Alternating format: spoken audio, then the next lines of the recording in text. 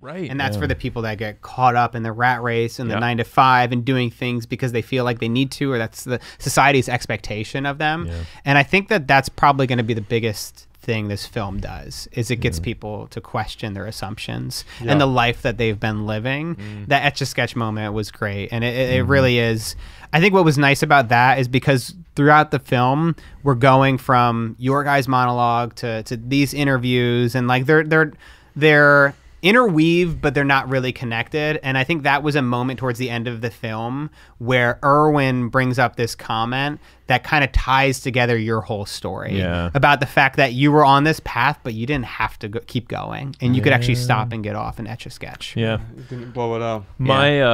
My favorite moment, because I am the voice of compassion here, when I conducted the interview of that gentleman at the end who started choking up talking about, it was one of the everyday minimalists. He was choking up talking about his experience with minimalism, and as I was interviewing him, I was getting choked up right with him, because I don't know, it just means so much to see our work have that type of effect on someone.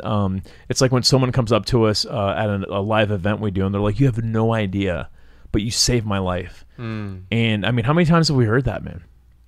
17 times. At least 17 times. And you better be keeping track. Actually, and every time we hear it, it feels better and better and better. So seeing an everyday minimalist just kind of tell their story and genuinely and emotionally communicate that's one of my favorite moments of the whole film.